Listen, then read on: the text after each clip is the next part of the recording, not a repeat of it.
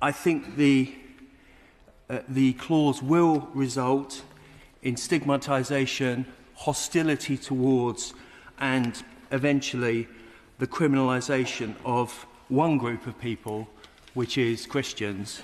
I don't think that is what the vast bulk of your lordship would wish to happen.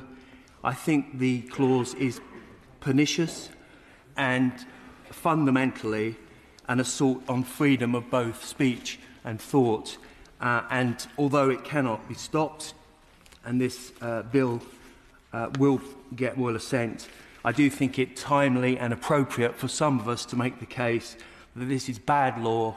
It is stigmatising a small group of people who are not fashionable, and it will come back to haunt us all in due course